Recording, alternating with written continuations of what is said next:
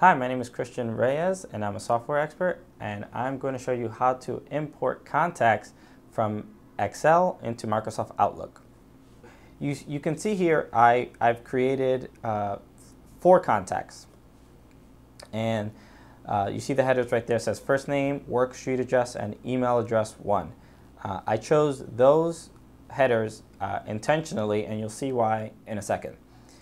So there's 4 contacts there: John, Bill, Amy, Joanne. I put random numbers for a street address and email addresses, random email addresses.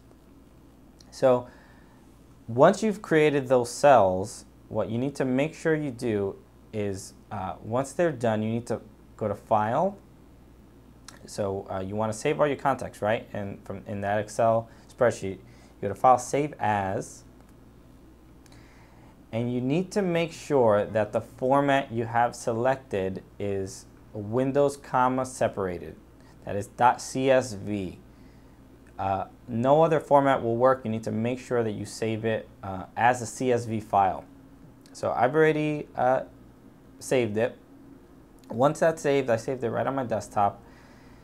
You open Microsoft Outlook. You go into Contacts. I'm already here. You go to File, Import, and you'll select right here Contacts or Messages from a text file. Go to Next. What would you like to import? Import contacts right there from a tab or comma delimited text file. Now it's going to ask you where's that CSV file that you created, and right there I have it on the desktop. It's called Contacts. Import. Now you see here the reason I named those headers first name, work street address, and email address 1 is because that's what Microsoft Outlook recognizes.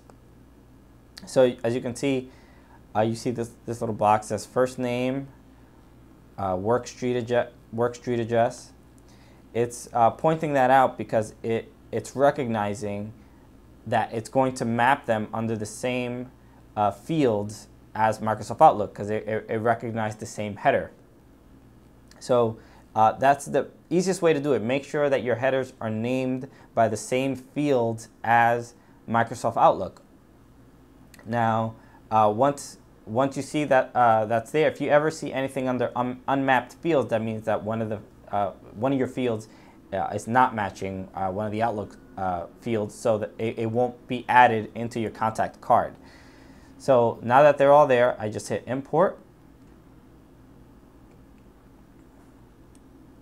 Finish, and there it is. Now you see all my contacts and all their information is right there, right in the contact card. So that is how you import contacts from Excel into Outlook. My name is Christian Reyes. Thank you.